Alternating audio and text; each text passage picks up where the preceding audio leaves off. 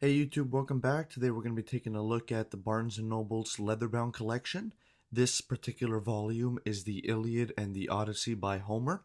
You'll notice that this volume is bound in a beautiful blue leather with a golden embossing on the front cover, on the sides, and we'll take a look at the back as well. The ribs on the Leatherbound collection are actually raised as well, which adds to its aesthetic appearance. On the back here, you'll see an embossing of a Battle of Troy and gold gilding. Let's look at the edges here, also in gold gild. All three sides are gold gilded. Also printed on neutral-free paper. These cover pages here, you'll see a map of the Mediterranean, as well as a zoomed-in image of the city of Troy as well.